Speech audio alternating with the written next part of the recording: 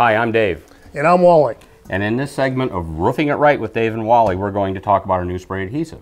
This is our new GAF TPO QuickSpray Adhesive. Came out earlier this year. Yeah, been on the market. Hearing a lot of good things about it. So what we have here, we have our QuickSpray Adhesive. Our QuickSpray Cleaner. Yep. See? Yeah. Cleans guns. And this is our Gun and hose. Right. Now, correct me if I'm wrong, this doesn't come as a kit, right? These are all sold separately? Yes. Yeah. So what is the coverage rate on this? Is it 10 square? It is 10 square, so if you buy a roll of 10 by 100, you need one canister per roll. Per roll. That's installed on the roof. Absolutely. Okay. This is the gun, the wand. On the back of the trigger is your stop.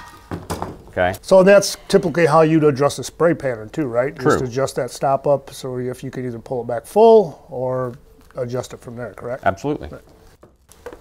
All right, so to install this, it's pretty simple. Got a crescent wrench here. I believe it's about a 3/8, might be a 1/4 inch drive, 1/4 inch socket.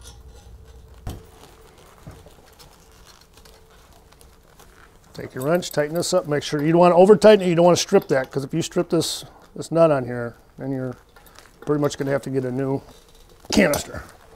You definitely want to make sure that's tight, because if it leaks out there, where you're installing or spraying it, it's going to be a mess. How long is this hose? I believe it's 12 foot. 12 foot? 12 okay. foot. Well, that's nice. Yeah.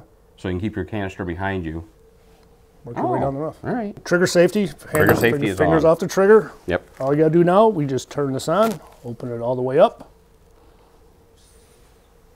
and we are ready to spray. Very good.